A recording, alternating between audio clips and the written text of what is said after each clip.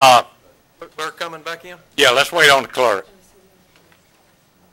If everyone, let's just hold. Have anybody notified her? She was just standing out there. Would you, no, or that? She was back Okay. Becky? Chair. Okay, I think my understanding she was gonna come back. We were talking to her earlier. She's coming. on the way. Okay, we're good, let's wait then.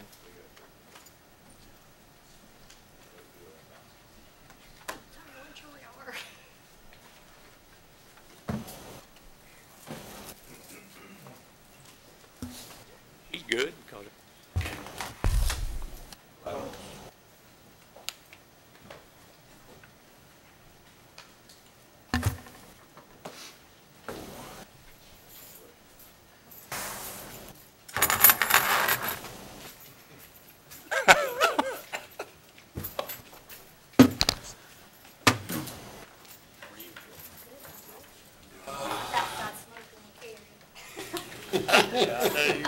Not.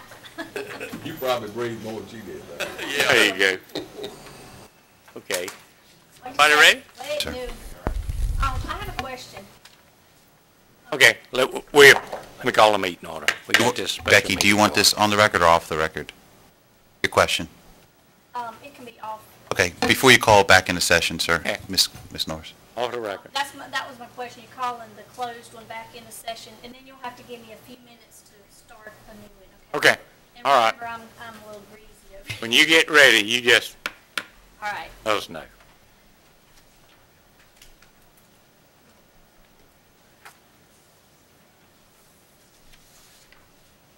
I'm ready, Mr. Chairman. Okay, let's try it again. All right. Now we're open in public session. Mr. Chairman. Attorney, Thank go you, to sir. you. You made a motion in your closed attorney-client session to come back out onto the public record for your emergency county meeting notice for today, July 7th, Tuesday at 8 a.m., when your meeting began. Ms. Trudy Downs is still providing court reporting services, and you are back in open public meeting. During your closed session, you had the opportunity to hear from special counsel and representatives of the Nix Patterson firm as well as Beasley Allen, and you had recommendations.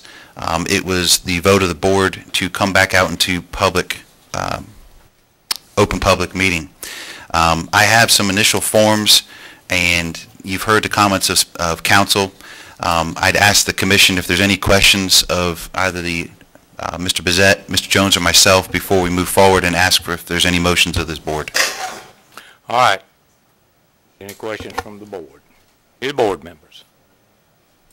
Anyone? Thank you, Mr. Chairman. If there's any motions or recommendations of the commission instructing the attorneys and myself to move forward, we could Council hopefully Time. entertain that on the record. And I can read a formal presentation on anything you introduce. I think from closed session to now, I think I feel comfortable with the numbers that were presented, with everything that Ron and Billy had brought forward for the board. I would make a motion to proceed with that agreement and do all the necessary paperwork and also allow the chairman to sign any documents that need to be signed and just proceed forward. All right. Motion's on the floor. I second that motion, but Mr. Attorney, would you give the correct number Yes, sir, I to the will do board that. one more time in the public? Yes, sir. Commissioner Yeager, and I believe there's a motion and a second. What I'll do is I'll read that in the form of a resolution with the actual number entail. We'll do one for each of the proposed settlements, so I can read them.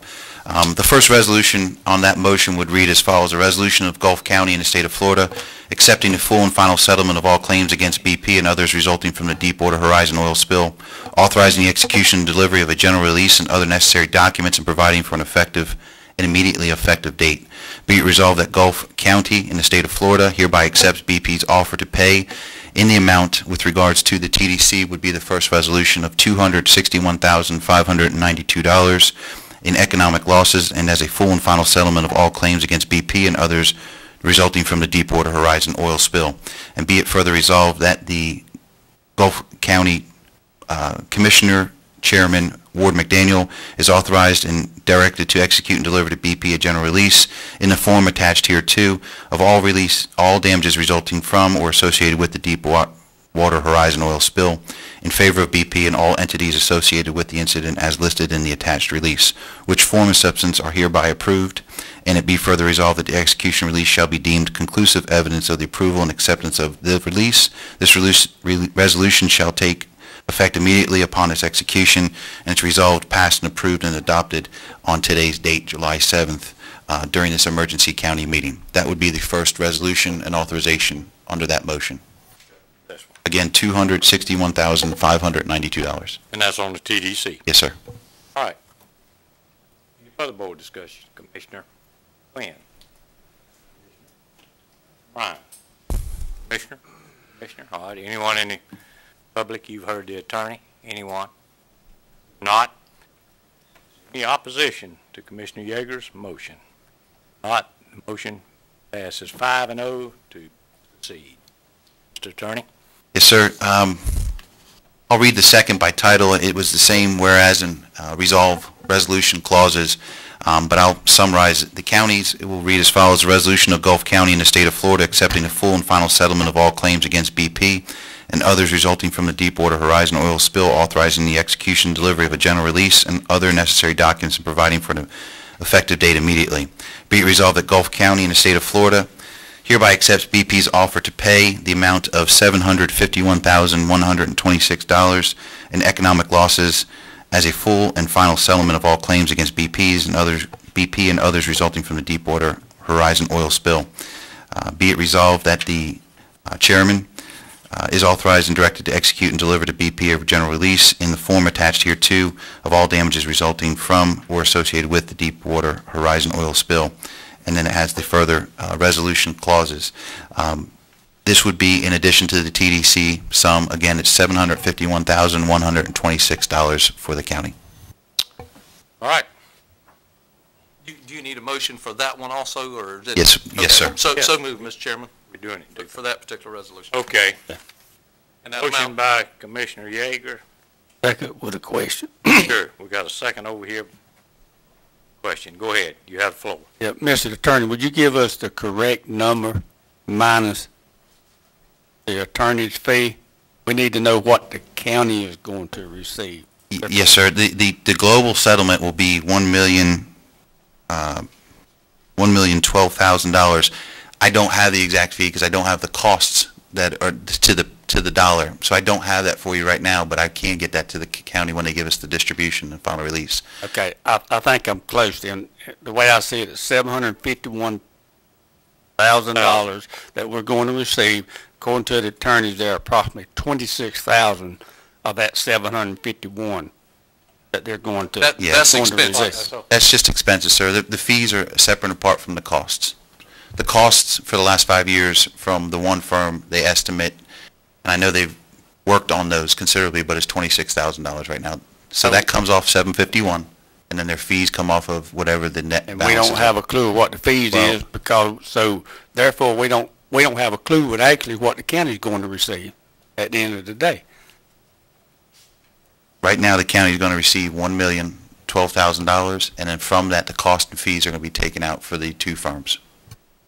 So I don't have that exact figure, but when they do provide that to us after the 15th, we'll have a distribution form, and it'll show exactly how much the county is receiving and netting out.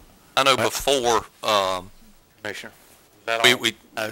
oh, I'm sorry. Wait a minute. You want to You finish wanna before I? finish? Yeah. Okay, All go right, let's hold here. Come on. Because I see it going on right now. You know, the headline, the county is receiving $1,012,000. That's what's going to read in your paper. That's what's going to misjudge the public there. We're not going to receive Yes, sir. $1,012,000. Sir. And again, I don't have a calculator, I have a distribution form, I don't want to speak for the firms, but at the end of the day, and these are ballparks, but I believe it's somewhere between 25%, so I think somewhere around 725 to 750,000, I think would be an approximate number that the county would ultimately receive from that gross $1 million. Is it? That's better. Okay. But again, please don't hold me to numbers, because I don't have this commission in 2010, I believe in July of 2010, entered engagement and contracts, okay?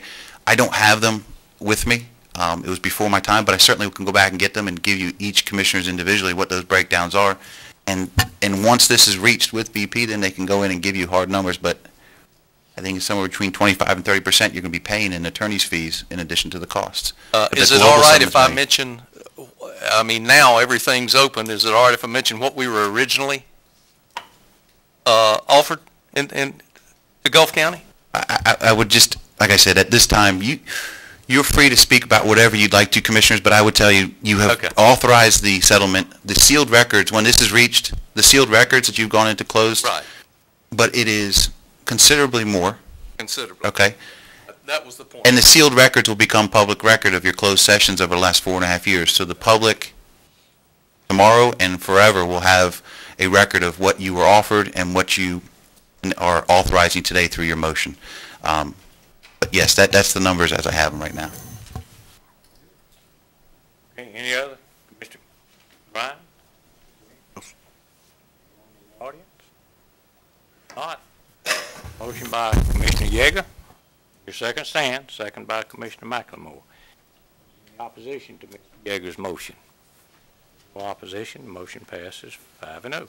Mr. Chairman, you've been authorized to sign both resolutions as well as the authorization form, and Mr. Bezette and Mr. Jones will go forward and work in the next 8 days to get this resolved with BP. So I thank you for your time this morning. I don't know, Ron, Billy, do you have anything else you'd like to add? Okay. If there's nothing else, then we can conclude the emergency meeting. Mr. Deal. Motion. Second, but I did want to make mention, because the public didn't hear this. This is just the lawsuit to BP that comes directly to the county. It has nothing to do with Restore or the overall settlement. There's more dollars that will be coming to Gulf County. Now, they did split them up a little bit more, and I won't go into detail with that right now, but I did want the public, general public, to know this is just one, this is the lawsuit, and there's more dollars coming. Mr. Yeager, I provided you a fact summary sheet to the commissioners during closed session. Everybody's seen the $18.5 billion number and how it's proposed to break down. When all signatures are provided and all the parties and all the 5 states and all the governmental entities, when everyone reaches this global settlement, that breakdown will have a figure. We're having Restore committee meetings. We'd encourage the public to come so they understand what the figures are projected at now for the county, in addition to the Triumph Fund, as well as the NERDA funds that are going to be flowing to the county, so a considerable amount more. Is all, Mr. Attorney? Anyone else? Now we're going to close this, Yes, sir. correct? Okay. Motion to close. I believe you had one, right? Got a motion to close. Did we have them? We did. All right. Any objection to us closing? If not, this portion is closed. Okay. Ms. Downs, thank you. Ron, Billy, you're more than welcome to stay around. If not, I hope both of you gentlemen have a safe trip back to your destinations. Looking forward to seeing you again. Yes, sir. All right, thank you, sir. All right, we're going to take just a moment here. May have to. Sure.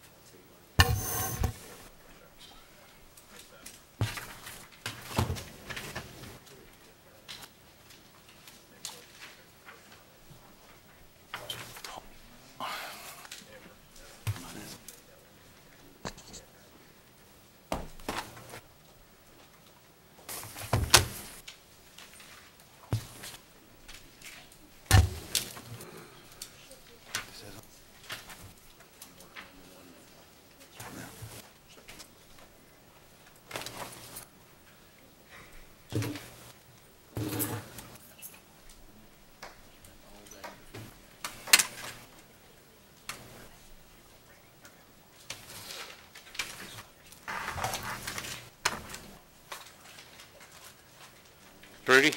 Thank you. Have a safe trip, and tell your husband I asked, and hope everything's well. Thank you. All right, thank you, dear.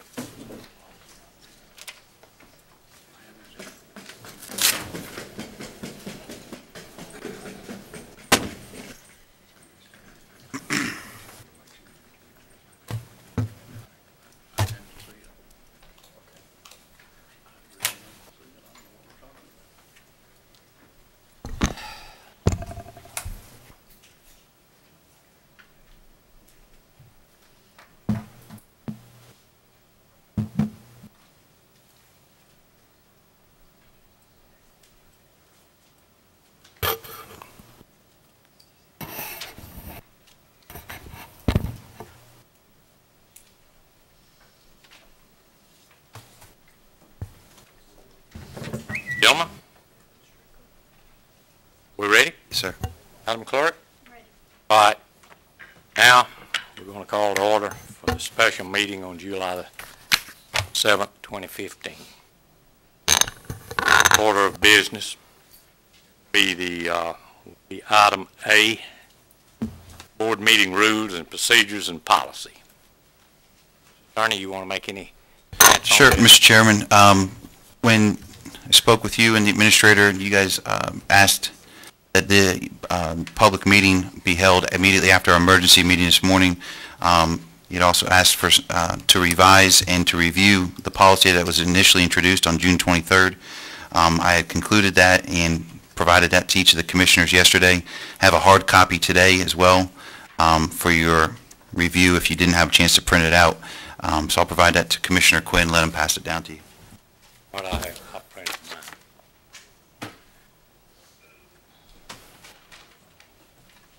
now. Mr. Chairman, at your last regular meeting on June 23rd, I had read through and summarized the board rules of procedure and policy with regards to Gulf County. It is something that's been adopted in some of the other 67 counties in one form or fashion into how they conduct their meetings. You had adopted Robert's Rules of Order, I think 7 or 8 years ago under a previous board, and this supersedes that moving forward. This gives you a local rules under a local policy. It's not an ordinance, it is a policy of your board and the 5 of you. But I'd be happy to answer any questions you all have with regards to the procedure and policy for your board meetings. Right, sir. Any of the, Yeah. any of the commissioners have any questions? Anyone? Mr. Chairman, I Yes, have a you're question. recognized. This revision that came out last night, I believe it was just after 5. Can you, Mr. Chairman, can you walk us through some of the revisions, since we're receiving it at the last minute, of what's changed from the one that was distributed at the last meeting? Commissioner, I'll let the Okay. attorney, because I have a copy that I printed off last night and marked. I made 2 copies, but I didn't bring that one with me. Would you Oh, so highlight? you Yes, Mr. you Chairman. also just received it last night? You're not aware of the changes either? I got the changes last night. Yeah, you did too? Okay, that's We what. all did at the same time. Well, yeah, I think it's difficult for this board to vote on these changes when we all received them last night after 5. Mr. Chairman, I'll be happy It's just minor. All we need to do is hear the changes. Okay, that's what we're gonna do. Mr. Attorney, now everyone hold, Mr. Um, Attorney, but you can turn to the page and where you wanna go. I'll be happy to. To start front to back, okay? Last week, following your June 23rd meeting, I had an opportunity to sit with Ms. Norris and Ms. Roberts, and I thanked them. We sat for about close to 2 hours and reviewed the policy. I wanted to get the constitutional officers' feedback, as this impacts them as much as it does you, because they assist you in running your meetings. So there's the procedural rules and policy, and then working with Ms. Norris and her many years of experience, we got her feedback and Leanna's as well, and we made various changes. So I'll go through. First and foremost, on the first page under purpose, there's an additional sentence at the end. It reads, "This policy shall also serve to guide the policy and procedure of all county boards, committees, in the conduct of their assigned tasks." You are adopting this, but as your other policies, you institute them, you have many advisory boards, PDR board, your RAC committee, going down the line, your HCP committee. So if this policy is adopted by this commission, what your expectation is that your advisory boards and chairs that serve them will conduct themselves in the same manner as that you hold yourselves to. On the second page under regular meetings, on the third line, it says according to Florida statute has been added. The R and the M in resolution and motion throughout that paragraph have been capitalized. And at the final sentence, it reads, the commission members present and all meetings shall be open to the public. So the terms and all meetings have been added. Paragraph 5, at the very end, the sentence and the purpose given for the special meeting is included in the minutes other than just the manner and method in which the notice is provided. So the language and the purpose given for the special meeting. Continuing on in 5B, halfway down on the second page, it reads, whenever such emergency meeting is called, persons calling the meeting and the county administrator, we've added, and the county clerk shall make a good faith attempt to notify the members of the commission.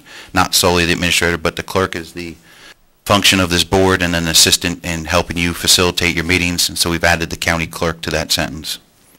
Under D, under public hearing and procedures, you'll see the word, you'll see county public speaking ordinance. We've added, as well as board policies, including but not limited to the telephone conference, in parentheses, Polycom system policy for the board member participation as well.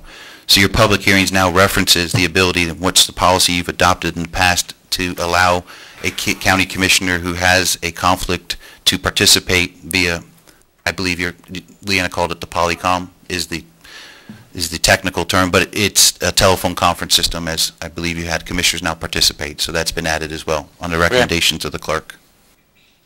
Number 7 is chair presiding officer duties. You'll see the fourth sentence down. It says instead of the presiding officer, it simply states the chair, so we have some consistency, and shall be responsible for providing language. And then 2 sentences below that, it says the chair, upon request of the commission with assistance from the clerk and staff. Originally it just said the chair shall repeat every motion. Now it's a request of this commission. So if the commission wants the motion repeated, the chairman will receive that request, and with assistance from Leanna and Ms. Norris, they'll repeat the motion from the record so that you all can hear it restated. Just some additional support and clarity. In reviewing number 9 with regards to agenda, A, B, and C are all the same. D, with regards to additions, deletions, or corrections, has been deleted. In discussing that with Ms. Norris, we believe it added more confusion than it did clarity with regards to the amendments to the agenda. So that's been struck from Section 9, and therefore it goes A, B, C, and then E, originally E becomes D. D, on the 5th sentence down, reads, but no later than 5 calendar days before every non-emergency meeting. And we've added the word and post agenda, consent agenda summary pages. The ladies in the clerk's office asked if was our intent in that language to post all 60 or 100 pages on the courthouse window. What we wanted to do is offer clarity to say it's just the summary pages for the consent. You have your consent and your consent summary and the agenda, 3 pages generally, that are posted on the courthouse. If they want the full record, they can go and get that from the clerk's office. So that language clarifies what we actually post. Number 11, with regards to board member decorum, on the second sentence, it says we've added the word the following procedures, and it did read are in effect. It said now it reads shall be in effect. C, under breach of decorum, had presiding officer. Again, I replaced that with the term chairman, so it is there's more clarity, and it's consistent with the previous terms of the chairman.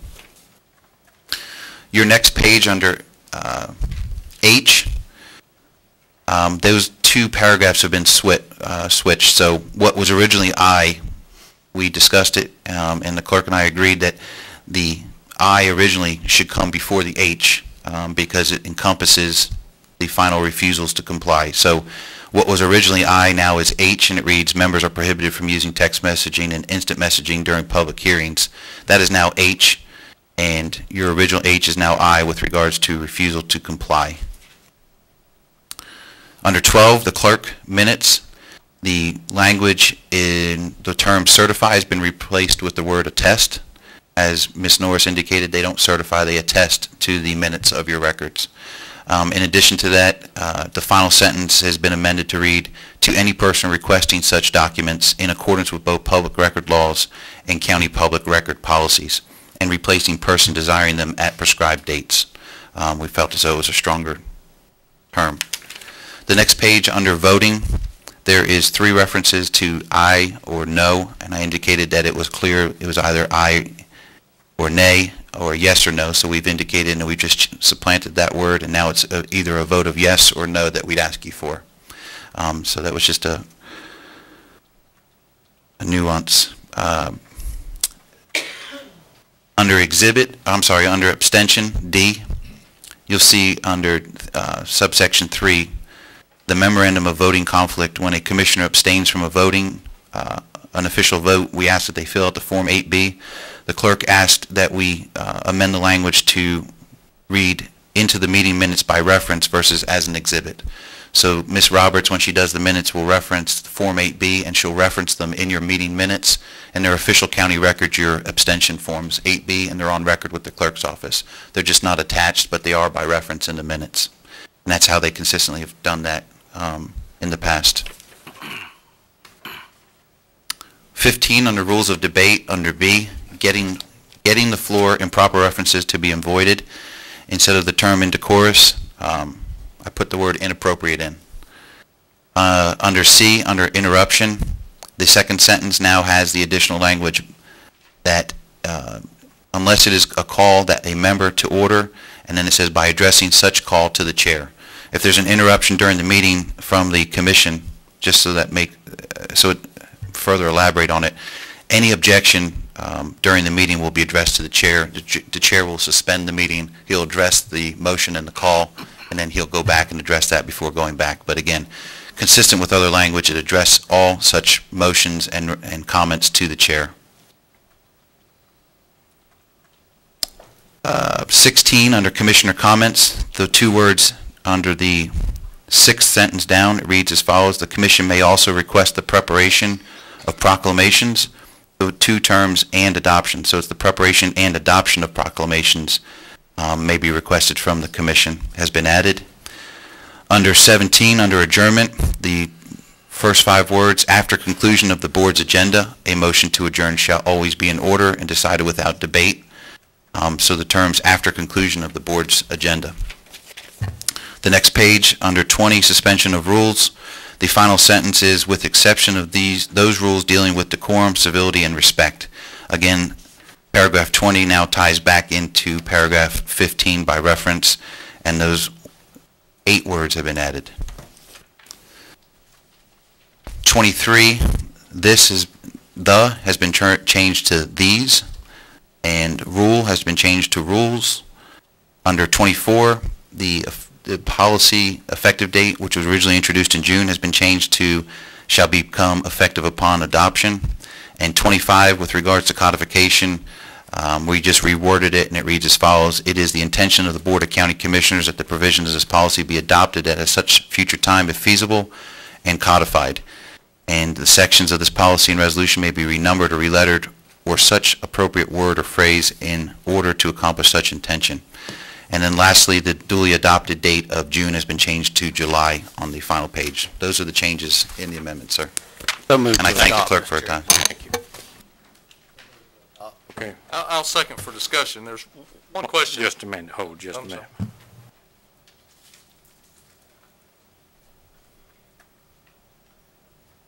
Okay, One question You have the I floor. have, and I guess it's okay, but there's a lot of time, all of us work, or I said, most of us work outside of here, and from time to time, I get a text from my office that I really need to reply to. So now we're saying that no text, I can't respond to any text. Is that what this policy's basically saying now? Yes, sir.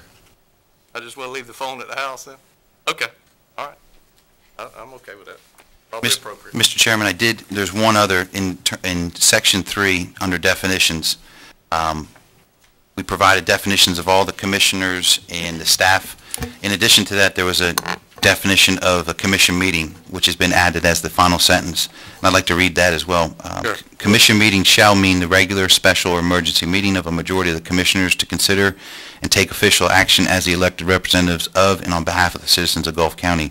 The public may attend, observe, provide comment during said commission meetings consistent with the county public speaking ordinance when called upon, but shall not disrupt nor supersede the purpose of the official meeting, which shall remain to carry on and conduct the business of the county in accordance with the meeting rules of procedure stated herein.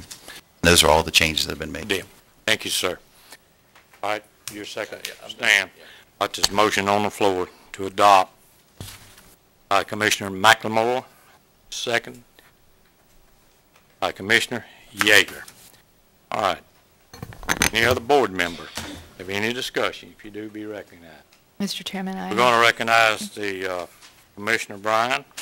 You have the floor, Commissioner. Well, I would like to state that in the opening paragraph of this proposed policy, it talks about public discussion or comment, and we really have not had an opportunity for public discussion or comment because this was introduced at the last regularly scheduled meeting. It was not on the agenda. It was introduced, and we did table it. Now, this is a special meeting that was scheduled yesterday morning, and most of the public don't really know that we're meeting, and many of them that do know we're meeting couldn't be here because they do have previously scheduled commitments that they can't change with 24-hour notice. So I would say that this is something that was not subject to public discussion or comment, so that opening paragraph is incorrect. Really, when you look at this, I don't think anybody on this board would want this more than I would when you read what it prevents. I think that I've been the subject of much personal attack here, and I'm not given the opportunity to respond properly many times unless I fight for that opportunity. But what worries me about this policy is the application, and it's going to be on you, Mr. Chairman. If the board adopts this policy, it shifts quite a considerable amount of power to the chairman of this board. And you can have boards where the power is equal and the chairman simply conducts the meeting, which is, in my opinion, the way this county commission should be run. We should all be equal in our authority, and the chairman should conduct the meeting. But this policy does shift considerable amount of power to the chairman. Now, it does not speak to the staff members, how the staff members are affected by the policy. It talks about the board members, and it talks about the chairman, and it talks about the public and what is required of you. And I know that we have all seen that there are times when a staff member will speak in ways that this policy prohibits. So my question would be, how are we going to address that? It talks about having an agenda, but does not discuss agenda detail. And that is something that I've recommended to this board since I became a member of it. And I think that's something that we need to look at. When we put something on the agenda and it's very broad, we need to be a little more defining. We don't want to narrow it down that it's so narrow in scope that it eliminates any discussion. But for instance, beach driving issues, that was something that we had already passed, and people didn't realize that we were going to expand on it. Many people thought we were just going to look at fines. They really didn't know. So I would like to ask this board to be a little bit more defining in when items are placed on the agenda. Now, we've moved to one meeting per month, and we're putting these rules in place for how that meeting is conducted, and we've already had to schedule a special meeting with 5 items, 24-hour notice, and the discussion about one meeting a month was so that the staff would have time to prepare, but the special meetings, we get nothing. There's not even, we get one sheet of paper with a very brief list on it of what we're going to discuss. There's no supporting documentation, and this was immediately after the board change. I think that this one meeting a month is a mistake.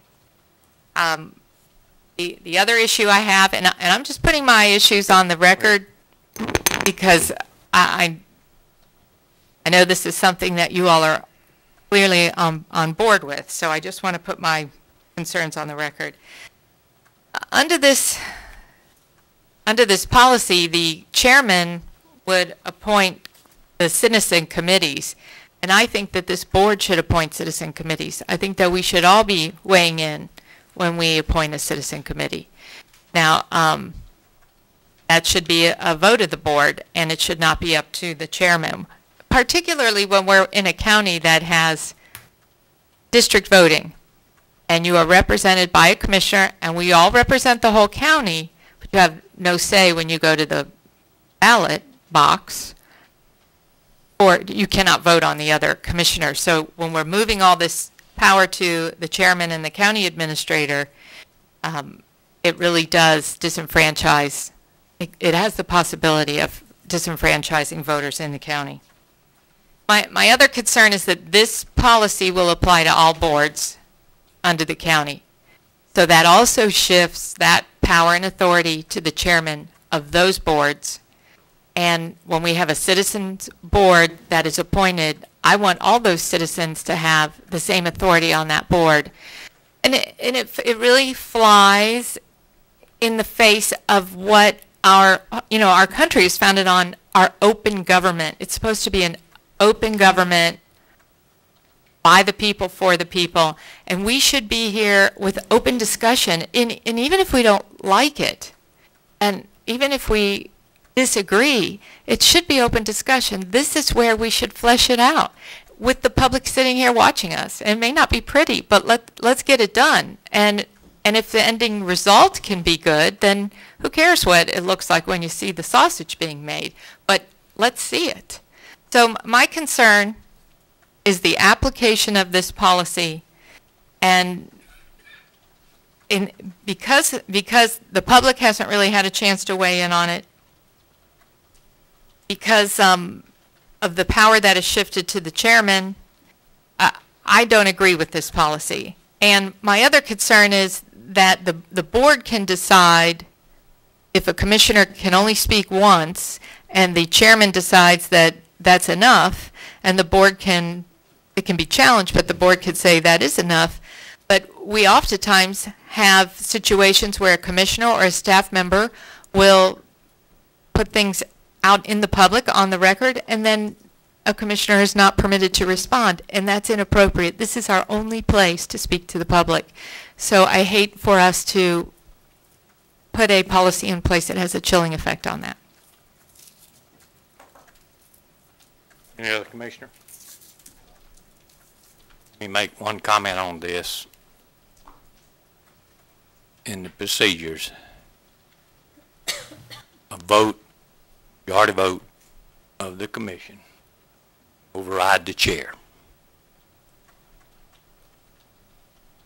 Chair be overridden by a combination of 3 members or a majority. I want you to understand that. All right. Anything else? Commissioner Quinn, do you have anything on it? All right. Do what? No, I'm good. Okay, all right. We all have, it's for all of us, not anyone in the public. Have any questions or concerns? All right, sir, come up.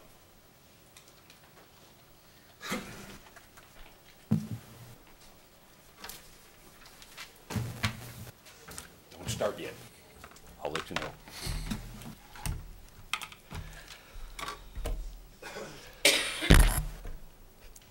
I'm a little surprised that at the attendance here. I'm sorry. For the record, it's procedure. Don't start yet. I get my full 3 minutes. Tom Green, 8513 Trade Winds Drive, Port St. Joe, Florida, 32456. Tom, thank you for coming out this morning. All right. I had to get up in the middle of the night to get here by 8:30, by the way, but that's the other. All right. That's the same Are time. you ready? I'm ready. All right.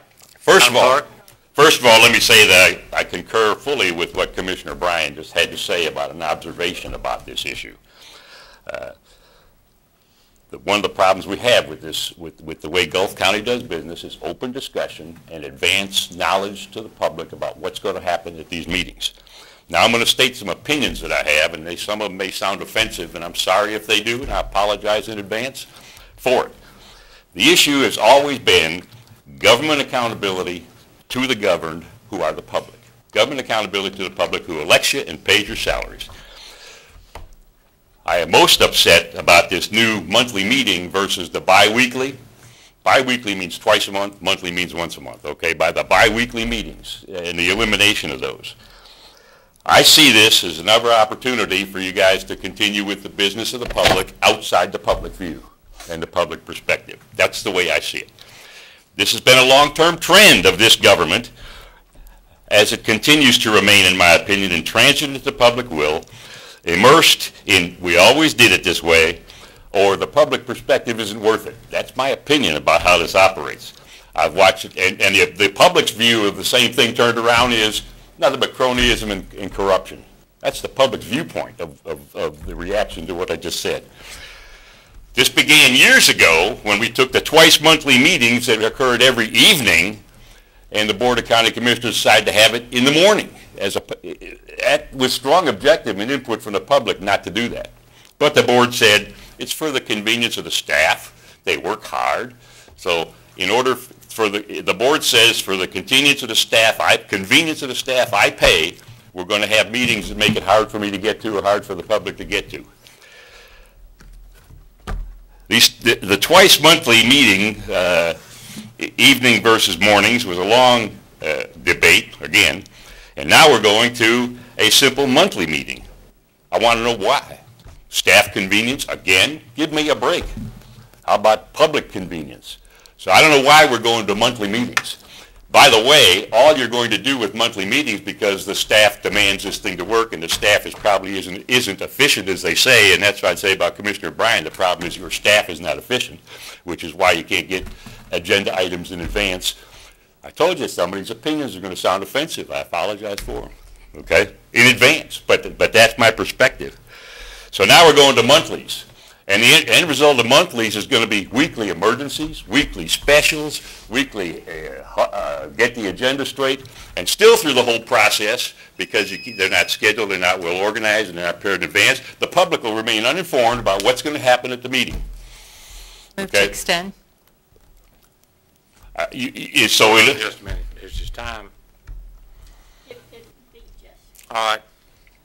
Part of the problem, another part of the problem. Wait a minute, Tom. I'm sorry. I got Motion a to motion extend. over here. Sorry. Extend your time. Do I hear a second? A second, let him go ahead. Martin? All in favor? All So- right, Tom, proceed. Hurry, Becky. The issue is clear agendas in advance of the meeting, and then what you'll have is meetings that are well organized, well conducted, and you won't have to have one commissioner who has created some of this hostility, which I believe leads to these meetings. One commissioner keeps saying, why? How much? Who says so? And why? And what's going on here?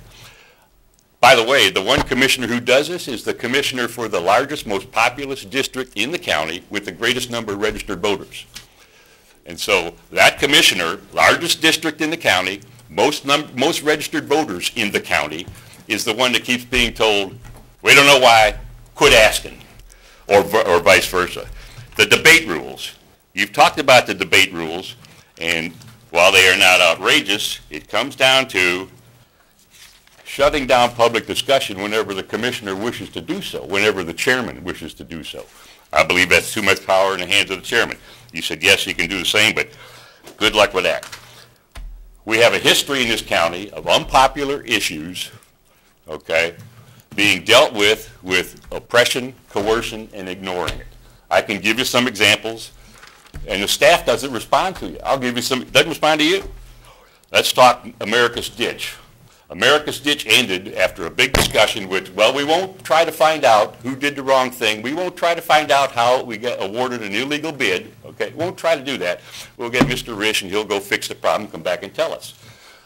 The detailed letter of agreement worked out with Mr. Risch to do this. Mr. Risch went away. I assume he did it because it's been 2.5 years since we got any feedback from the staff on the subject of what he said, what he did, or what he thought. Mr. Butler was asked at one meeting, where is it?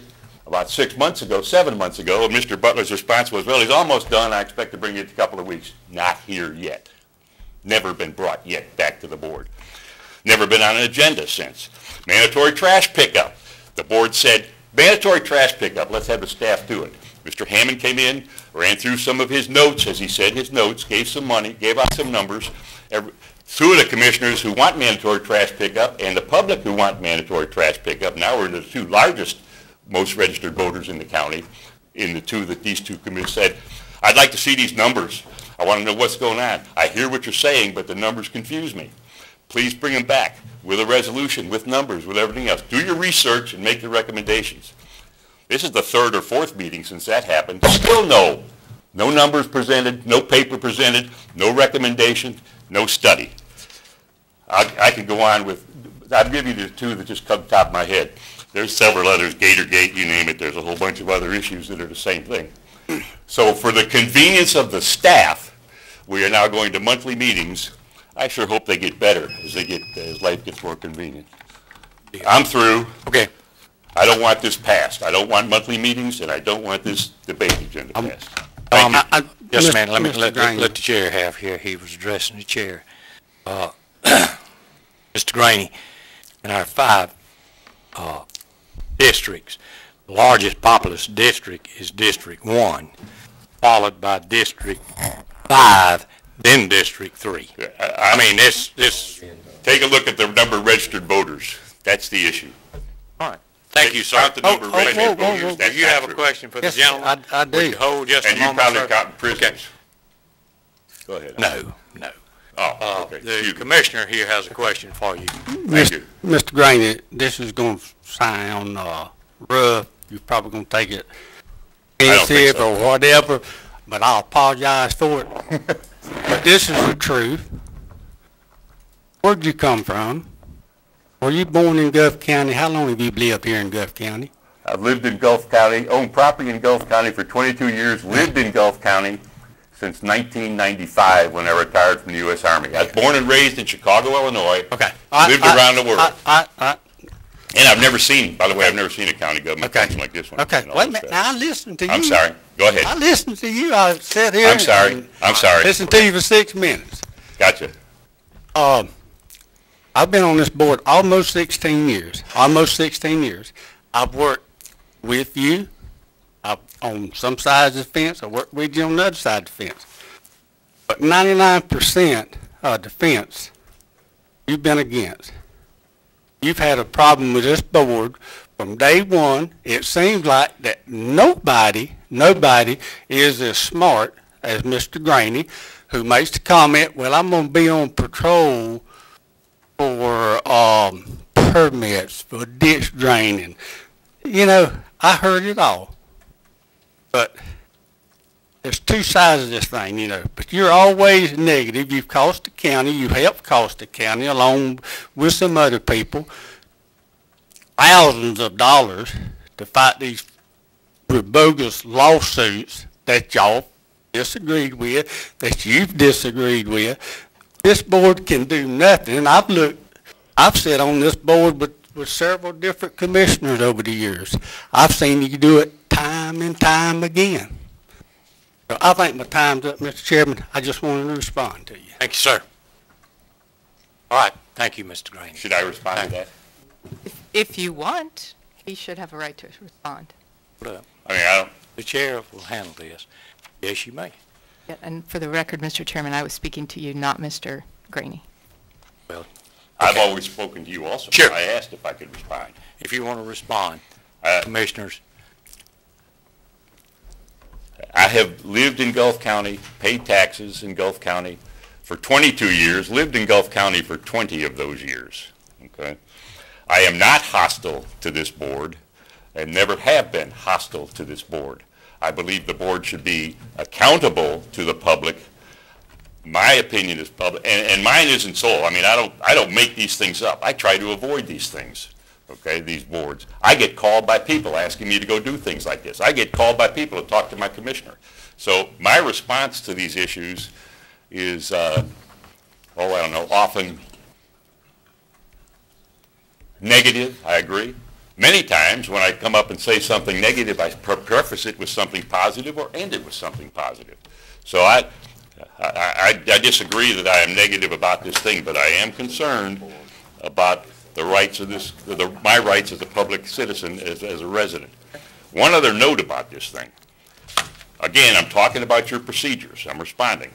Here's an example of what irritates me or what is a problem with the public.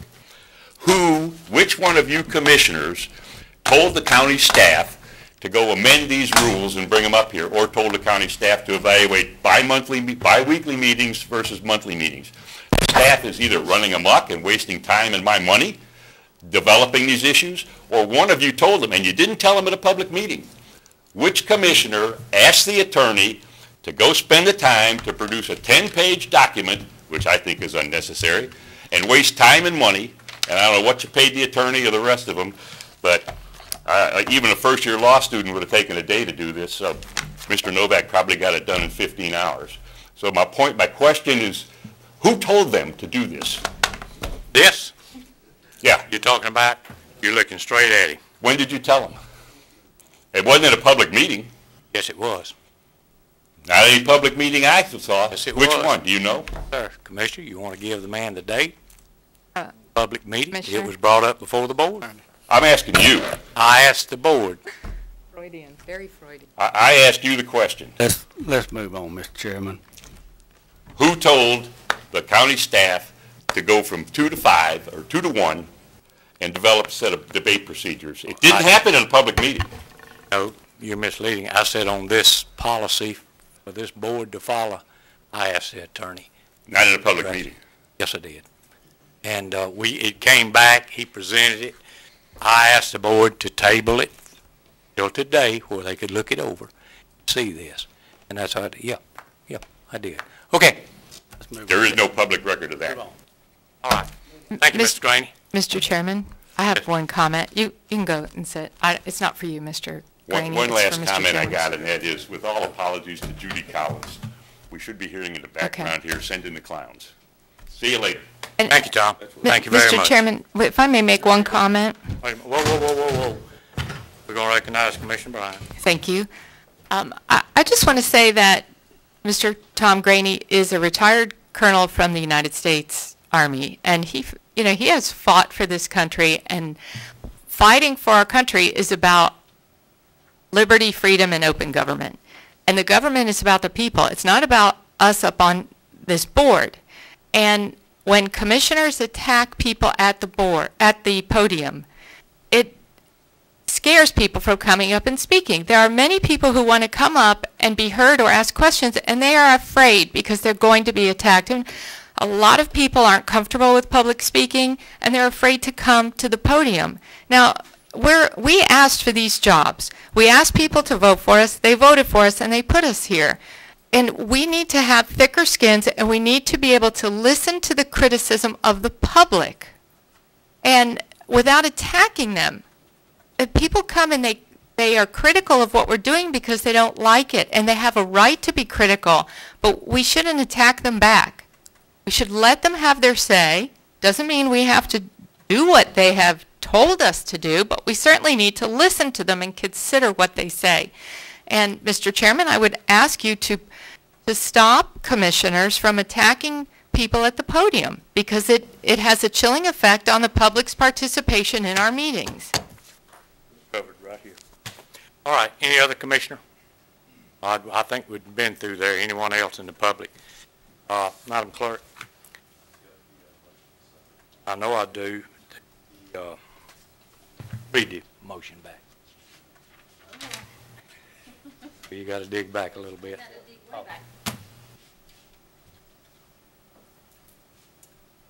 Commissioner McElmore, motion to adopt the policy, seconded by, Commissioner Yeager, I got it right Mr. here. Yeager for discussion. All right. Okay. Board has heard the motion. This time, we will vote. Is there any opposition to the motion to adopt? Mr. Chairman, I'm opposed. All right, commission, we have one, opposed, any other? Not, the adoption passes 4-1. Thank you. Road bond, next we will address road bond, road list distribution. Butler? Mr. Chairman, I left Thursday afternoon and got back last night. But yesterday morning, talked to Lynn, Lynn sent out a road list. The road list that each one of you received yesterday morning. You talking about this list now? Yes, sir. I'm going to hand you a new one out. The same list out, but another copy. This list is a list of, it's nothing but a list of graded roads in your district. One good thing about the list is we got it tied down. We did some outwork, GIS work on it. We have a map and it's actually in the office there that we can pull out if we need to. It shows the location of these roads in the county. We're now down with, while we're paving, since we're paving the Jack Daniels Road and Doc Whitfield Road, we're down to 66 miles of roadways, of graded roads. Some of these roads we have in the county will never be paved, like Sauls Creek Road and other roads. But compared to other counties, you look at surrounding counties, 400, 500, 600 miles of dirt roads they have to grade. But that's a good thing. We got it tied down. 25 years ago, we were down to probably 90, 92, 93 miles of dirt roads. Now you're like 66. So it really helps out. But the reason for this list, it's a list of dirt roads in your district. And I know I've got some response from commissioners on which roads you'd like to see paved. And as for dirt roads, which one's better than other? Dirt roads are dirt roads. To me, some roads are more traveled than other roads. Some roads have more people living on other roads. Sometimes you have dirt roads in the corner of the county. You have to send a road grader up along just to grade a short road. And if we get rid of that short road by paving it, save some time with a road grader. But the reason for handing this list out to you is if you can take this list and give us some feedback on which ones you would like to see graded. And the reason we're talking about grading, because the last time we talked about the road bond issue and going in and doing some paving, we want to concentrate on, the board want to concentrate on dirt roads as much as practical. In some cases, you're going to have to do some resurfacing work. But the reason for this, to spark discussion, to get started on discussion, you give some feedback on how you want to go, and then we'll go back. And some of these roads are, for instance, some of these roads may be 14 feet wide in some of these areas. Some may be 20, 22 feet wide, probably 20. But once we get that back, then we'll go back and run some numbers. But I'm going to hand this list out to you again, same list you got yesterday morning. All right, I'm going to ask a question while you're doing it. On this list, is this the length of the road in feet? Yes. Okay, all right. Also, can we ask what the highlights mean anything? Are we roads that are highlighted? Let him hand this and we'll get to it because. But this is it. I'm addressing right over here now. Awesome. I know we asked for this several months back, and it's taken a while to get down because I would get calls all the time. The highlights. Well, that's a county road. Well, I said, no, just because you say it's a county don't mean it's a county. We got to go look the records up, and I commend you, gentlemen, for getting up there. The length of them, now we know what we've got. There's been a lot of work. Mark and Lee have done a lot of work, and GIS has done a lot of work. All right, Mr. Butler, you have the floor. District 3, you have 4 highlighted roads. Let's all turn there on this. We grade those roads, but we don't own those roads. Those are limited maintenance agreement on those roadways. And you'll see some, in District 1, there's 3 roads, Tonk Family Road, Inner Robert Cemetery Road, and Book Ridge Road. 2, I don't see any in 2. 3, there's those out in Overstreet. And 5, we have a limited maintenance agreement on Secluded Dunes. Depot Creek, that's from the railroad track, went up from Highway 98 back to the creek, and Painted Pony Road, and we use that during the emergency times when we can't get from the raw water back to the peninsula. But those highlighted ones are those we don't own, but we grade. Thank you. And this list is, what we're trying to show you is every road that we grade countywide, and then from this list, if the board's desire is to pave dirt roads, then you tell us which one, we'll go back and run numbers. Also, Mr. Butler, I met with the city of Weaver Hitchcock yesterday, or their city manager, and he submitted a list. You go before the board. All of theirs are just resurfacing. I know they will get a portion of this money. It's not much, but theirs is no new pavement. It's just, we've got some roads up there, both districts that really need, District 1 and District 2. They just need some resurfacing, and there's no heavy traffic on it. What I'm talking about, there's no log trucks or big 18-wheelers pulling on these roads. These are just streets that goes into people's homes, through neighborhoods, and they need attention. I'm sure Commissioner went over here, and, well, all the commissioners here, but we'll look this list over. But I do have the cities. I don't know if the city of Port St. Joe has submitted. Have they? Do you know or not? They haven't said for sure. They can go either way. What we've done in the past, we've done it both ways. In the past, the city of Port St. Joe has handled their own money. In the past, we have handled their money. The amount of money they have is a finite amount of money, so it is what it is. And if Weaver wants us to handle their roads. Well, now that was the wishes of the manager, but it's not official to the board.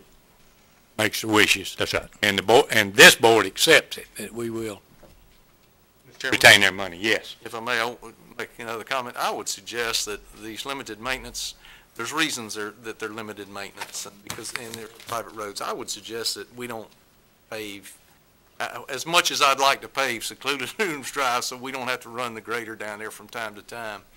I just suggest that we don't pave any of those particular roads. They're not county roads, and we do limited maintenance for a number of different reasons, but I would suggest that we just want to show you so you can see where the road grader does go, and we highlighted those because you're probably not going to pave those roads. Thank you. Thank you, Mr. Butler. All right. Mr. Chairman, Yes. I know a couple commissioners have already got some of these roads. You want us to go ahead and start submitting and getting some numbers run on, and we take those, and if you're ready to lay those out, we'll go ahead and let the engineer start running some numbers. We don't need to engineer every road on this list because we don't pave every road on this list.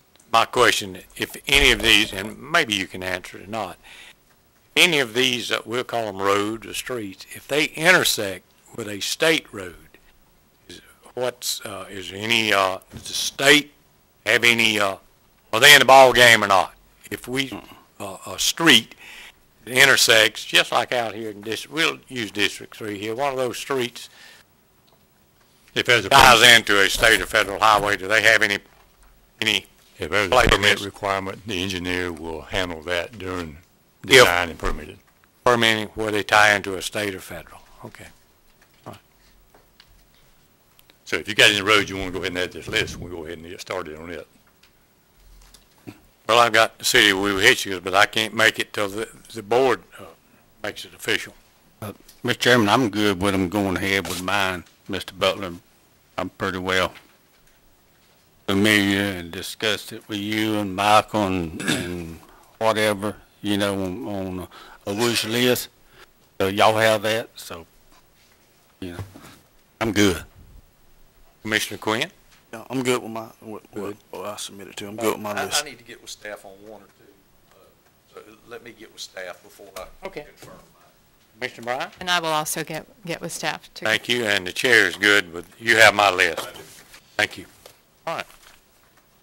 Let's look them over, get back with staff, and maybe we can get some of these streets. I know this morning, I think the patch truck will be in probably all day today and tomorrow up in Weaver Hitchcock patching patches. We're going to correct that. Okay? Any other on this road bond? Not? No. Good people, let's move on down. The number C is the emergency beach driving ordinance ratification.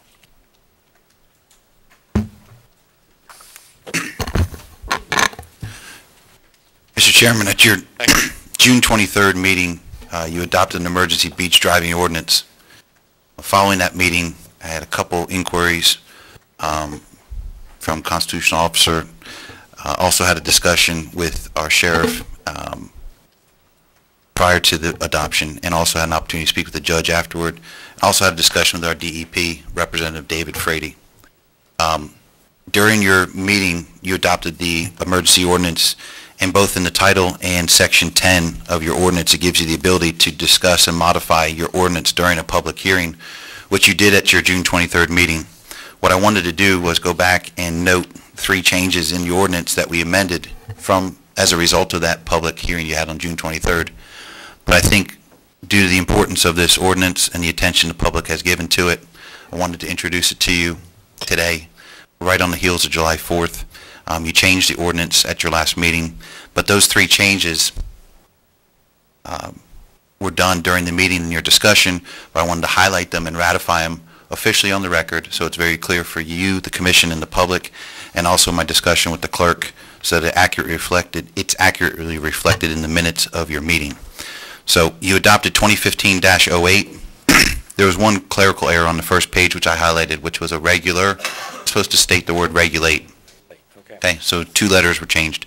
If you go to the 3rd page, there's been considerable discussion and comment in the public with regards to beach access areas. After you adopted the ordinance at the last meeting, there was inquiries and discussion as to the commission somehow permitting access from coastal property owners or beachfront property owners in violation of state law or state statute.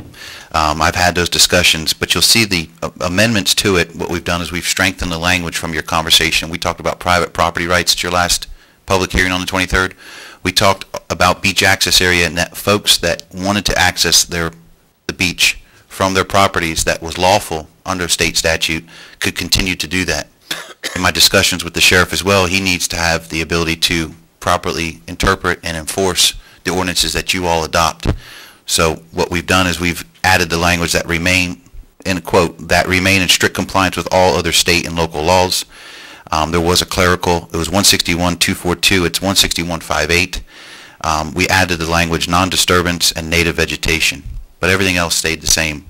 And again, just for emphasis, Section B is there to continue to enable if someone had legal access to the waterfront historically from their property and do not violate state statute, well, they still have the rights under state law to do that. What this ordinance speaks to, and prior to this ordinance had the same language, is the county doesn't supersede or usurp the state law. The county doesn't get involved, obviously, with their rights under the state statute, nor could the county contradict it. So B, you'll see the language only strengthens that, and just to make it clear to the public, if you disturb native vegetation and accessing the beach from your property, you're in violation of the state statute. If you go to the very end with regards to Section 7 and the violation and fines, under Section 7A, it was simultaneously request the penalty to be reduced to a total of $100, and speaking with the judge, and just to expedite the efficiency of the clerk's office and being able to process these citations, we've changed the word request to the word shall. So it's not at the discretion, it is if they buy a $300 beach driving tag within 7 days, their fine shall be reduced to a total of $100 in addition to the $300. So they won't pay a $500 fine anymore, they'll pay a $100 fine if they buy an annual beach driving tag. Do you want to, just for people here and the ones that be watching on television, why don't you just read A under Section 7, just read it in its entirety? Yes, sir. Violation of this ordinance shall be punishable as follows. Driving on the beach without first having obtained a valid permit shall result in a fine of $500 for a first-time offense. For a second offense, the fine shall be $750. Upon issuance of a citation, the violator may purchase a beach driving permit through the Gulf County Tax Collector's Office within 7 calendar days of the receipt of the violation, and thereafter, upon proof of identification and proof of purchase of an annual permit to the clerk of court, may elect to enter a guilty plea to the citation and simultaneously shall reduce the penalty to a total of $100 in addition to the annual permit fee paid. Good. So those 3 changes from the discussion at your last meeting represented that, but I would ask that you all ratify those changes so it's clearly on the record and that we can move forward. You've already adopted it as an emergency ordinance, but if there's any questions, I'd be happy to address those 3 highlighted areas that resulted from your discussions during your public hearing on the 23rd. If not, I would ask for a vote of the board to approve it. So moved to adopt, Mr. Chairman, with those, they're clarification changes, but they were needed to put in. So Second. All right. Have a motion Commissioner Yeager, second by Commissioner McLemore. Any of the, this affects District, primarily District 3 and District 5, do you? 5 mostly. Commissioners have any, there's no driving on District 3, it's strictly District 5. All right, please ratify this. Anyone out in the audience have any questions? We have 2 gentlemen here, sir, you can come up first and we'll get you.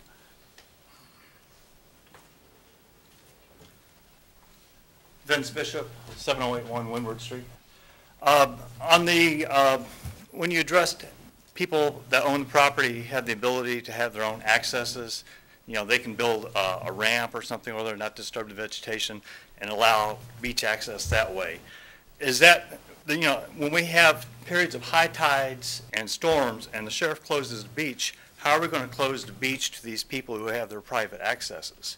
And then also, if these people have their private accesses, are they going to allow their neighbors to drive over it too? And so I say if I have a development on the beach, I build a private access on somebody's property and then let everybody in the neighborhood drive over it and they have their own access. So that's kind of a clarification I'd like to hear. All right, we will freeze his time over here. Mr. Attorney, you want to address? I'll be happy to. Freeze his time now. Vince, the county has not changed the law with regards to individuals' access to, if they have private property rights. The county is not stating in the ordinance that they have the ability or future permission to do it. They have to go through DEP. They have to go through the proper permitting process, both the state and the local level, to build any type of boardwalk across those dunes. So the county hasn't changed the law at all in terms of future interpretation.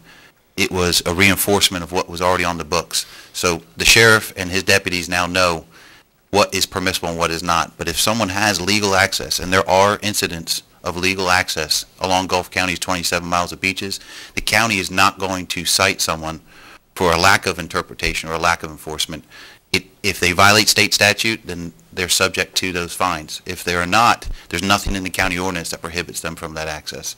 In terms of future erosion and the high tide and wherever the water line moves to, you know, obviously there's emergency situations when we have storm events. You know, the ordinance doesn't speak to it, but like I said, the ordinance can't speak to hypotheticals either, so. Right, but that's my concern because we've had times where we've closed the beach due to high tides because it's coming right up against the dune lines. And so if you have, and they're closed at one place, but if you know, it's like you're closing it to people that normally get into this place, but now you're keeping the beach access open to people who have their own private accesses. Yeah, and I understand. If the county closes the beaches due to an emergency declaration, then that is enforceable by the sheriff. So if someone is driving on the beach in violation of an emergency declaration, they're in violation of the ordinance and however they access them, maybe by statute. But if they're driving on the beach during a declaration, then they're in violation of the ordinance. Okay, but how do they know about this declaration? It's done during a public meeting called as an emergency meeting by the county commission. Normally this happens like, you know, like within hours. It does, and it's usually during a storm event, but they'll have a formal meeting. They'll make a declaration between Mr. Marshall's office and the county commission, and it is a proclamation of the county declaring a state of emergency, and if they restrict it. Over and beyond that, Vince, what we've tried to do lately, and you've been involved with that, is work with the sheriff, and when there's areas that it's just too many people and it's a public safety issue, the sheriff has the ability to cone that off, and he has done so. We've put more effort, I think, in maintaining the integrity of that beach lately than we've done in the past. And we're continuing to try to regulate to make sure that we do the best that we can possibly do to have access to that beach, but yet regulate and make sure that everything's done safely and permittable. And I think what we've done with this ordinance has clarified for the sheriff what exactly the intent is, and we will continue to work with the sheriff when it's times when it's dangerous, especially on the Cape Beach. There's much more erosion there from time to time on the Cape Beach. The sheriff has done that multiple times. He's called me several times, said, "Warren, I'm shutting the beach down. I just want you to know, so if somebody complains, you can do." So, and I support that, and we support that. And we'll continue to listen to you residents when you say, look, it's getting pretty narrow and there's a lot of folks out there. The sheriff goes down and takes a look at that. So we're trying to make sure that we do everything that we can to regulate and make sure everybody's doing what they need to do down there. Okay. We'll continue to do that. All right. Thanks, Vince. Thank you. Thank you, Mr. Bishop. Thank you. Mr. Chairman, To Vince's comments as well, and I know some other folks may be here on the issue, I did speak with Mr. Frady at DEP, and he wanted to make sure that the county's interpretation of the ordinance was consistent with the state's, and it is. They are in step with one another, and it's a clear, they both, our ordinance is consistent with the way the state and the DEP views access to those beaches, and we'll continue to enforce our ordinance accordingly. I think we have a young man over here.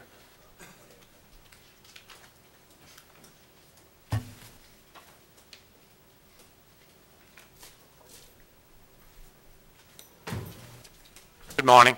Good morning. Phil Perkins, 160 Ruba Drive.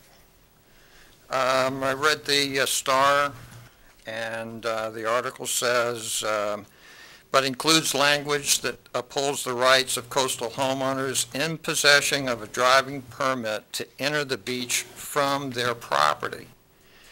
And I said, how could that be? It sounds like to me, now this is the article, it sounds like to me that if you have a beach driving permit and you own Gulfront property, it says to enter the beach from their property, that you can just drive right over the dune onto the beach. So I went down to the sheriff's office and I got the actual law in this paragraph B that you're referring to.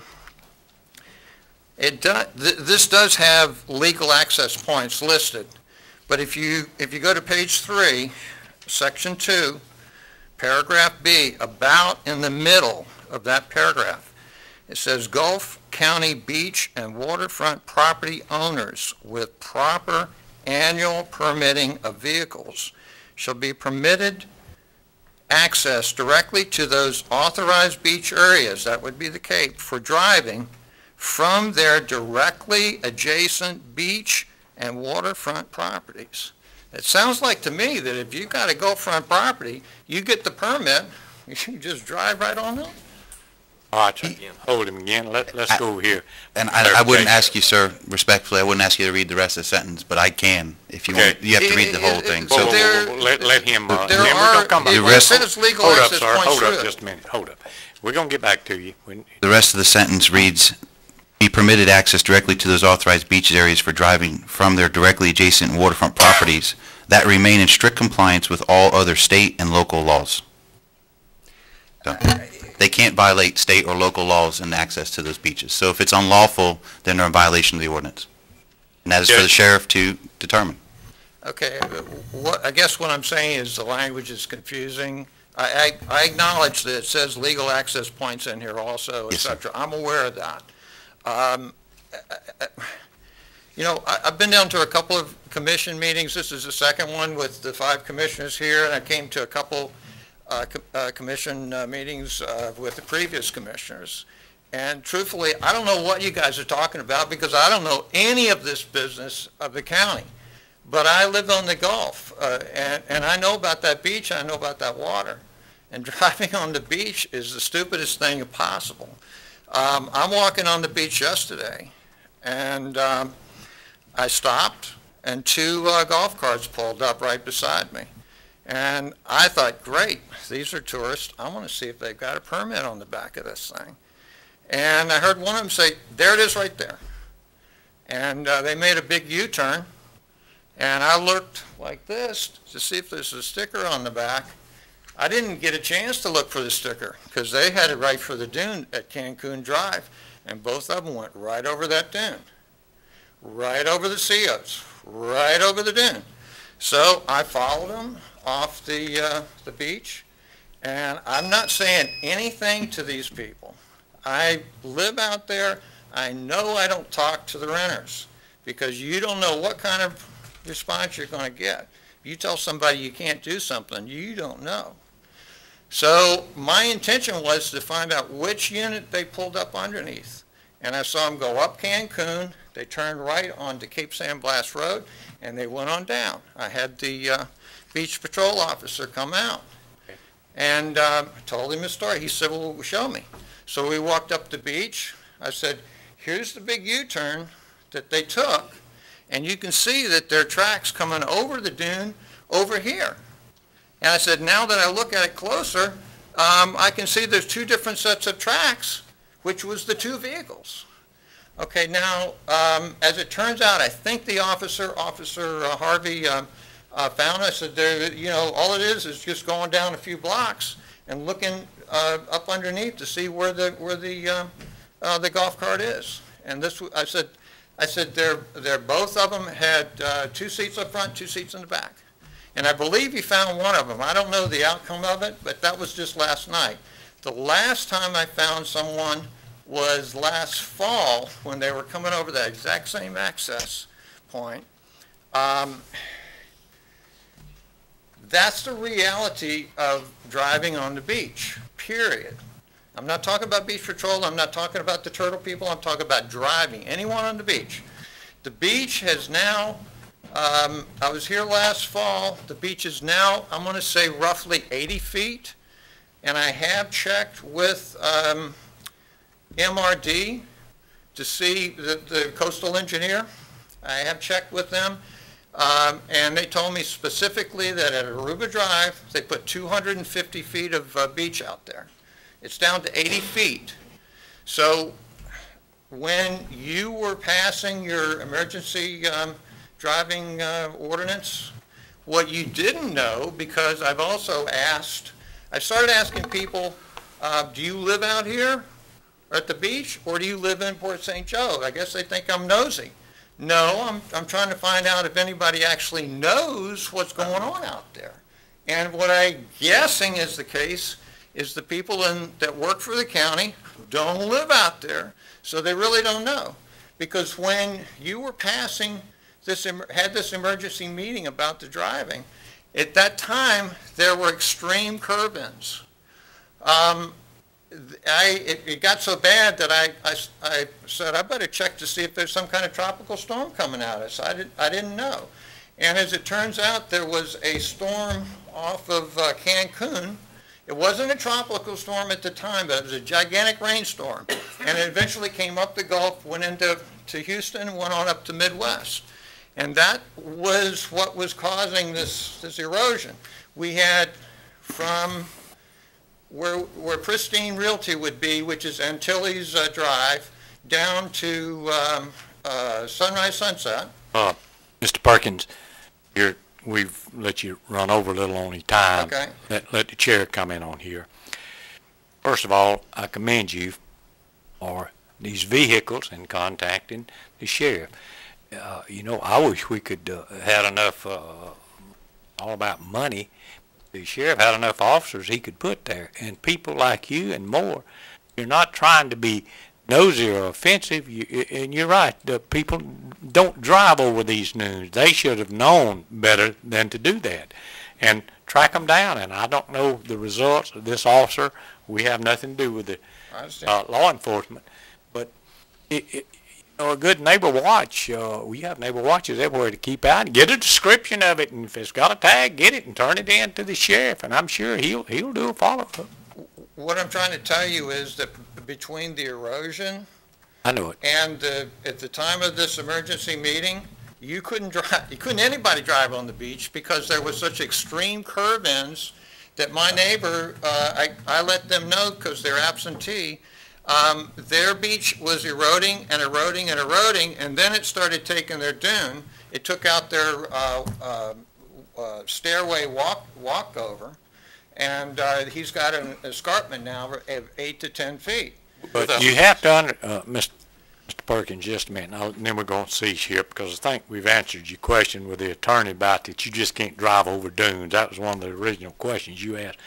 But the sheriff over here, he can, if that beach is, as we stated before in here, the sheriff deems it necessary, and he don't wait till it's too late to do it. He can shut her down. He has that authority. I would say pretty much from the trading post south, you've got a congestion of houses there. You've got Gulffront first tier and third and second tier. And that means that there's a lot of renters that are going to be on the beach. You've got a small beach now. And that means they got all their paraphernalia. There's a lot of weaving in and out. Right. And then you factor in the high tides and some of these storm situations. you can't drive in when it's high tide, because you can, unless you're going to be driving through the water. All right, sir. I think the commission, thank you, sir. I think the only thing commissioner I over don't here want to has a belabor this. question. I just want you to understand the sheriff is doing a great job at monitoring those now. If you have a number to the sheriff's office, any of those issues that you have, just shoot the sheriff's office a call, and they'll address I it. call them if I see anybody driving over the dune. That's good, because those are the people we want off the beach. It's just contributing to this whole situation. The reason this is a big deal to me is because I've been here for 11 years with Ivan. There's a house that was undermined, had to be moved back to the road, and that left an empty lot with a driveway. And people started driving over that dune so constantly that when Dennis came, it washed out not just the dune, it washed out the whole lot. And it was putting water back behind my house. To the next lot. So I know how devastating it is when somebody drives over the dune. So if you have people driving on the beach, they're going to drive over that dune. They've made their statement as to leave no trace, what it means to them. I'm talking about the renters, the tourists. They've made their statement about leave no trace is their opinion of your law, not mine. Your law is that, hey, we're going to do anything we want. And that's why they're leaving that stuff out on the beach. Good deal. All right, sir. Okay. Mr. Perkins, thank you, sir. All right, let's call for the vote on this. Calling for the vote. The ordinance. Yeah. Yeah, I thought I already made a motion on that. You what? Okay. Chairman, I'm thinking. I know you are, and I don't know where the commission. Pat Where you Hartman, at? very quick. Pat? Very Oh, quick. Please, thank you. Back to the ordinance itself, the confusion and the concern of many of the people in the CCA meeting. You've got about as many people that want to drive out there as don't, okay? And the CCA, we've not ever been against driving. The concern that was brought up by the people who live in my neck of the woods, not only Cape, which is a whole different issue, peninsula, is that the way this language is put now makes it, people are meaning to assume that they can now start driving out. And all you got to do is to take that language out and say they got to go by the state law. That's what it says. If there's people, those are intelligent people out there. I know, but if they cannot understand that they have to follow state statute and it is in the ordinance, I don't know what else to do. I'm not going to take that language out. The language is in there that you have to go by the state statute. I don't know what more to argue because I had intelligent people that's called me about that, and once I explained it, they said, well, okay, I understand, but it is in the ordinance. I agree. That they have to follow state statute, and I don't know how to be any plainer and more clear to that. You cannot drive over the dune. You cannot drive over the vegetation, and they know that. And we are not sanctioning that. We are sanctioning state statute. And I have explained that so many times that I just don't know how to The driving people are concerned, Warren, that with them now doing this, that we're going to have DEP or U.S. Fish and Wildlife come in and close our driving altogether. So, I mean, that is a major concern of a lot of people in my neck of the woods we do have drivable beaches. Pat, I've been here for 15 years, and I've had, the staff will tell you, I've had multiple meetings with state agencies and federal agencies. And we have protected that beach driving because you have limited access to some of those beaches.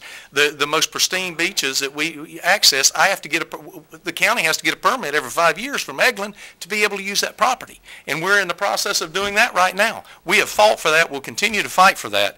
But I don't know how any more plain that we can put that We need to try to get the information out as much as we can, that you can't just run across without getting permits. Thank you, Dr. All right, we're calling for the vote. Don't move, Mr. Chairman. Got it. We've already got the motion and second. Motion and a second. Need 4 votes. You have the, read it back. Commissioner Yeager moved to ratify the changes in the ordinance, and Commissioner McLemore seconded. All right, does the board understand? All right. Any opposition? Not. Motion passed. 4-0 for the Thank you. Commissioner Yeager, well, Oh, Lord. taking care of that. We have two more items, and next one is, number D, RV permit fees. RV permit.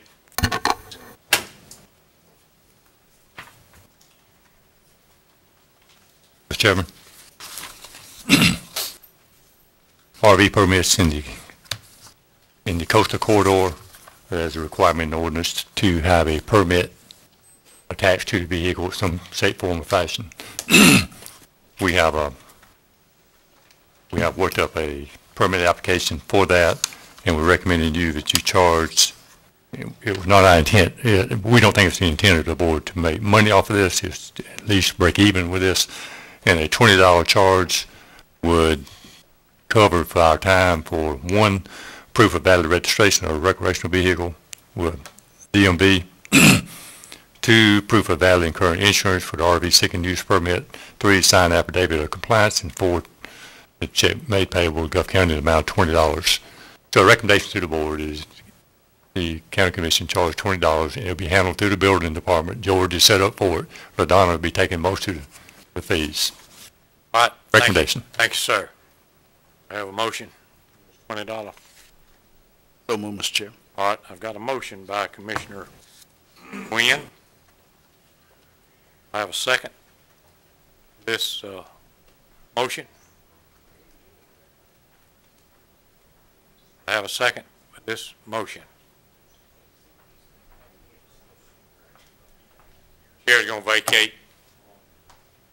Turn to the vice chair, and the chair will second Commissioner Quinn's motion for this $20. Okay, we have a motion by Mr. Quinn, second by Mr. McDaniel for discussion. No, it's to vote on the $20 recommendation. I'm gonna discuss it. All right. Open for discussion. Yeah. I have a real issue with the $20 permit fee. Let me ask you this. When you put a $20 permit fee on an RV, I know you said the corridor, but is that county wide or is that just the corridor? I want that clear. I'm speaking to the coastal corridor. On the $20. Okay, I'm good with that. I'm glad. All right, thank you, Commissioner. All right, anyone in the audience on this? Maybe we want to hear from George, maybe? Yeah. Mr. McLemore will finish the motion and end the discussion. Relinquish chair back. You still have. Okay, let's go ahead and discuss this to make sure. Come up, George, to make sure, Mr. Attorney, that we understand it along with our ordinance that we have, because it's my understanding that we're finna charge everybody $20 permit fee for every trailer house in the county. Is that correct? Yeah. Section 3C reads as follows. All RVs within Gulf County Coastal Construction Corridor shall be registered annually and receive a permit from the county for display. The issued permit shall be prominently displayed by the RV owner and clearly visible to county officials. So Section 3C1 states it is solely to the Coastal Construction Corridor, in which will be annually registered and tagged. Okay. Well, and I understand that. Yeah. Since I am charged with the task of issuing these permits, I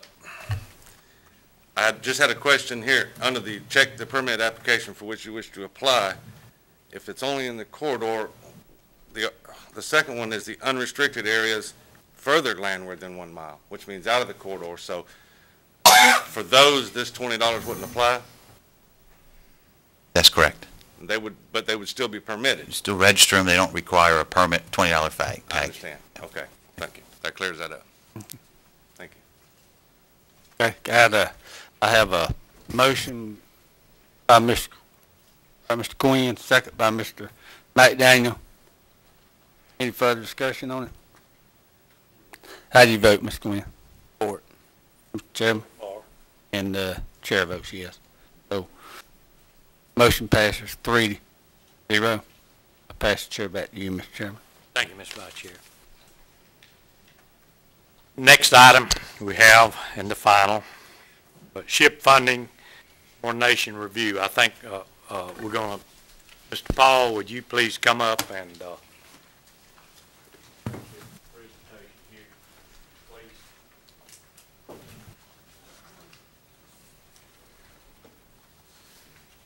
Thank you, Mr. Chairman. Thank you, sir. Coffee is a necessity. I have a couple of things before you, and Mr. Hammond, I do have the one we talked about. First thing I have is I presented to you 3 letters that I would request that the board approve the chairman to sign for SHIP rehabilitations. The first one is for Miss Marathal Daniels on Robbins Avenue in Port St. Joe. The other one is for Mr. Lester Hand on Hand Circle in Weewahitchka. And the third is Mary Centel Davis on Woodward Avenue in Port St. Joe. These are all rehabs that are all very low income, and we need to spend the money. And I would request your approval on that first, and then I have another item after that, please. Good deal. We'll address it first. I have a motion. Yes, you do, Mr. Chairman. I have a second. Yes, sir. I have a motion and a second. Your recommendation. Any more board discussion for this? Anyone in the audience? Not. All we, any opposition? His recommendation. Motion passed 3-0. All right, that takes care of the Daniels, Hands, and Davis. Is that correct? Yes, sir. Thank you. We also have one that came to me with a request for subordination from Sonia Yvette Farmer. What we did was we provided purchase assistance to her in the amount of $11,615 on the 29th day of July, 2005. Okay? In doing that, our mortgage and promissory note is good for 10 years. She's actually doing a refinance of the property with no money out. If we were to subordinate, we would be subordinating $70.98 because the 29th day of July this year, 2015, is the 10-year date which you approved to forgive all loans. I am recommending that we go ahead and issue a satisfaction of mortgage so that she can continue with her subordination. She has done all but 22 days. The actual per diem rate is $3.23 a day, so if we subordinate, we'll be subordinating $70.98. My recommendation is that we satisfy the mortgage and move forward. So move, Mr. Chairman. All right, got a motion by Commissioner McLemore. Satisfy this debt. Will I have a second? Yes, sir, second. Got a second by Commissioner Quinn. Any further discussion on this? $70.98. Is that it? That's it, sir. All right, anyone in the audience? Usually this is probably the first this low. Just a real quick clarification. Sure. The problem that she had was that she's refinancing her house, and the refi deadline was like the 17th or 18th of this month, so it was going to fall 10 days too late. So we're going to clear her up. That's great. That's great. Maybe it'll help her. And Commissioner, in our discussion, it's a lot easier for us to do that when they've done 99.9% of the 10 years than if they only did 2 or 3 years. Just a matter of reference, we've got another one that actually the gentleman sold his house for cash money, and we're going to be realizing a good chunk of that back of a rehab that we did actually in 2012. Good deal. So we'll be getting money back on that one. All right. And I want to apologize for not, I know her only by the way it says here, Sonia Farmer. When you said Yvette to me, my head went crazy. but I finally remembered it and went and got it. All right, Joe. Thank you for a job well done. All right. Is anyone in the audience? No? All right. Is any opposition to this motion? If not, the motion passed 3-0. Ladies and gentlemen, do you have any of the board, anyone? I want to take a moment to thank you.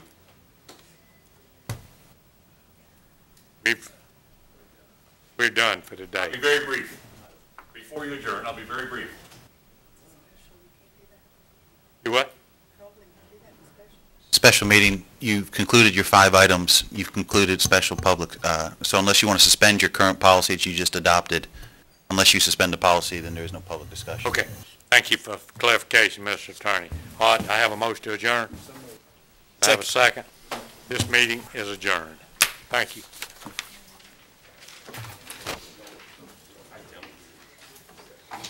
Well, Mr. Commissioner, you missed my opportunity to compliment